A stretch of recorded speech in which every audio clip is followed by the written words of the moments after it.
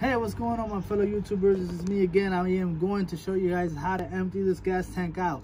I do have a regular garden hose from one of my local hardware stores, about 6 feet of it. I am going to insert it in the gas tank, and then from there we're going to take you through the steps of getting this sucker empty here. Let me go ahead and start the process. I'm going to insert this in the gas tank, as you guys see. Try to get it in there as much as I can. Unroll it.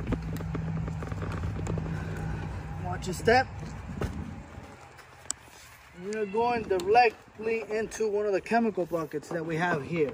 These are highly rated chemical buckets, so I advise you don't put it in containers. You know, get you some highly rated chemical buckets so that way the gas can be safe and stored away properly.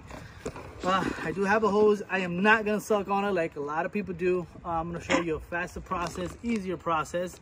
To get this done, you got to be sure to be safe. I do use a wet vacuum just to get the pressure started. You're gonna hear a little bit of noise, but I'll get over it quick. So I turn on the vacuum, go to the hose, put the suction on the hose, clamp down, and we got gas. So I advise you guys, do not put this hose in your mouth. As you see, the process wasn't nowhere near dangerous.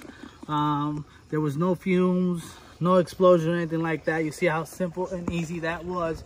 So I'm getting this gas tank out of the boat. Once I get this gas tank out of the boat, I will definitely be pulling out the gas tank to do an inspection, which I know I will have to replace the gas tank. So just stay tuned. Once I get done emptying this gas tank out, I will keep you guys posted. This is real.